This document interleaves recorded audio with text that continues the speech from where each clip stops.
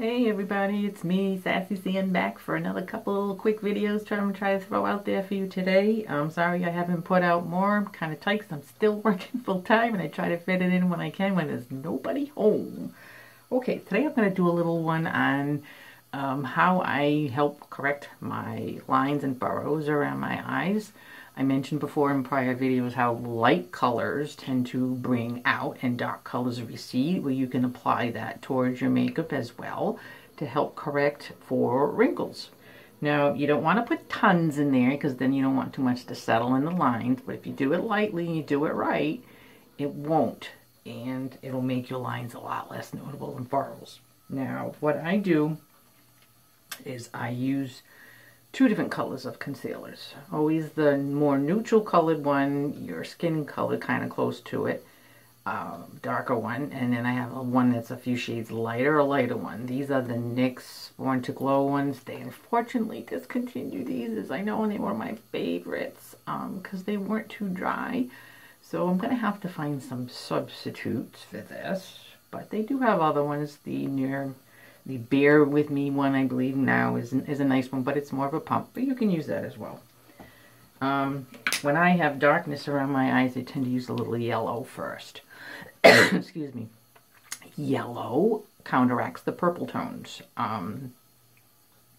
If they tend to be more purpley colored, on the color wheel chart, you'll see that yellow and purple kind of opposites, and that's what makes them counteract that. Yellow can also be used from some redness on the face if you have a lot of redness. If it's not that red, if you tend to be really red, you want to go more towards with green because that counteracts the red.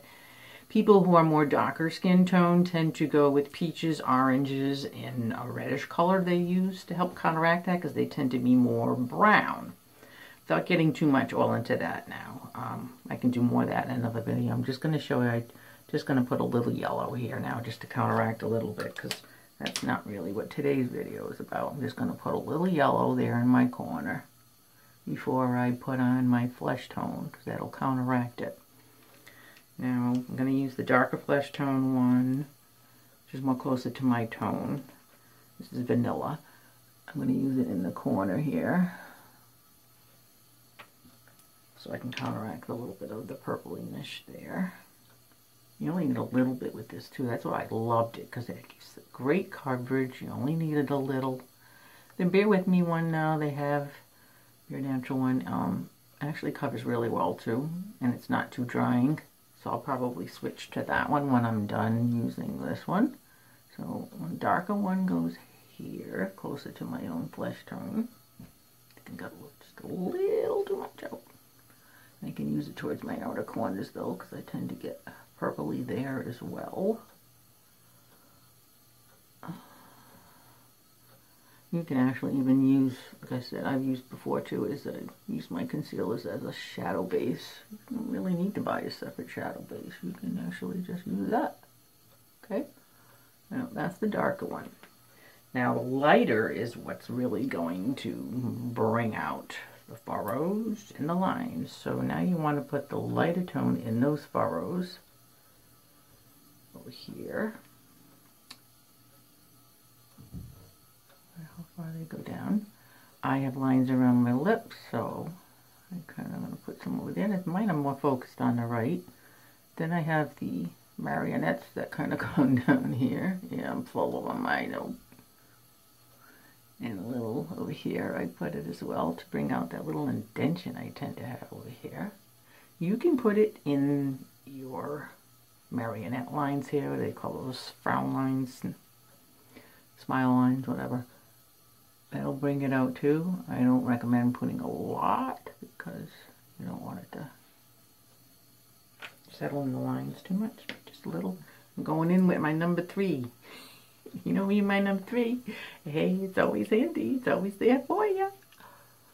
So I'm just going to pat it now. Always when you're applying, if you want to get your best coverage out of any concealer, foundation, pat, don't pull. When you pull, you thin the coverage.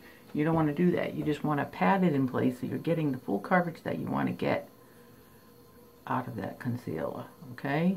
So that's going down in that. Those furrows. The lighter color.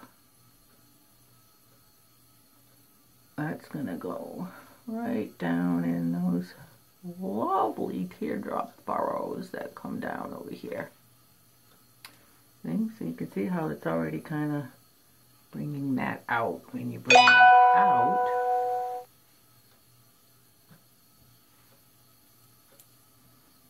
pat this one in.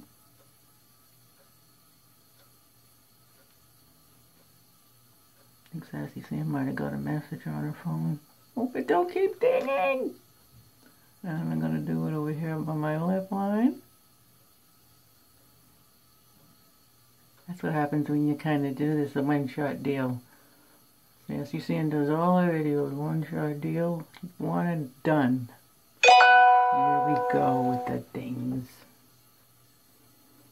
Okay, so now you can see how that brought that out, and you don't see it as much. You can set it with a little powder.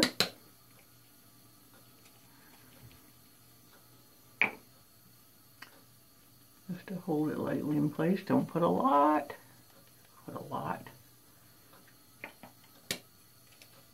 Dust it off with a loose powder brush. I'm just going to set it in there just a little bit. I don't put it all underneath because I don't like powder all underneath my eyes. I just do it on that area where I've set that. And you can see it's really brought that out. You can't see them as much. I do it after my foundation because I want to bring the light color out. If I did it under the foundation would just cover it. Let's put some of my lips back so you can see it better.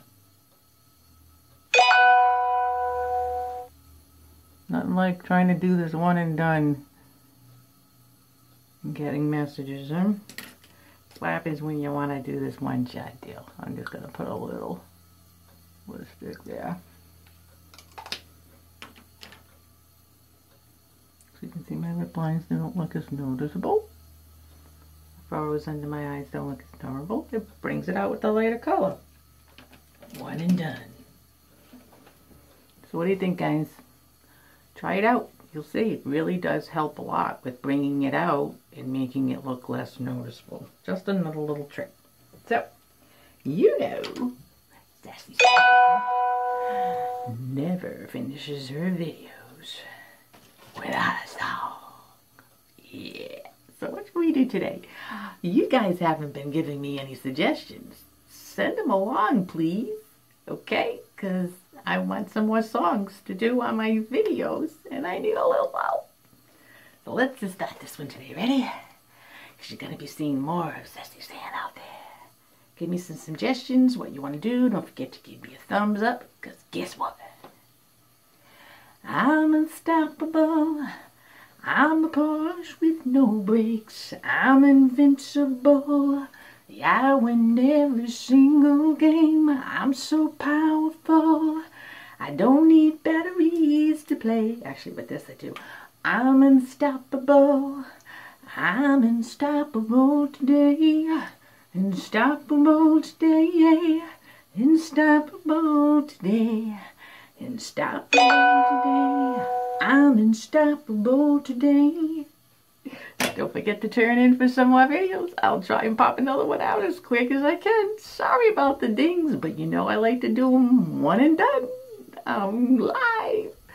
Follow Sassy Sam for more videos. Hope you like my tips. See you later.